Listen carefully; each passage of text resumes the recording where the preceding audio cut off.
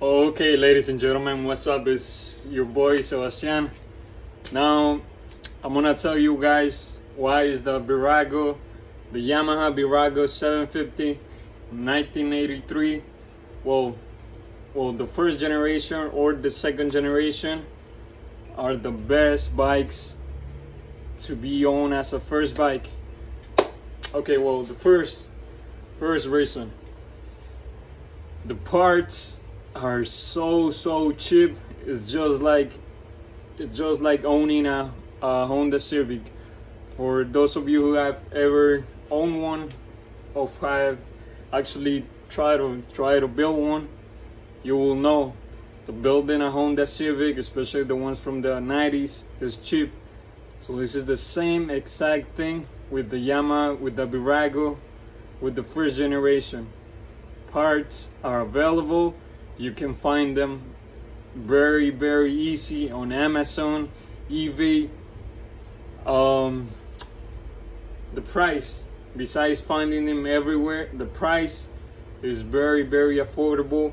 I think the most expensive parts, they could go like through, it goes to the max is like $100, and then everything goes down, and they have everything. You can do everything with this bike.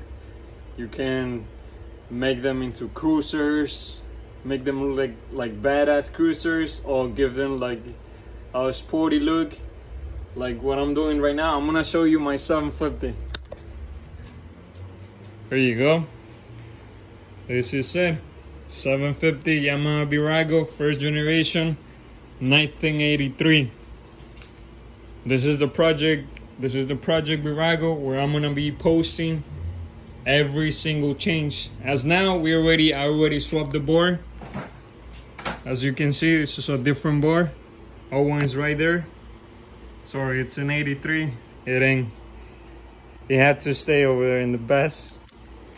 No mirrors, and soon this is gonna change.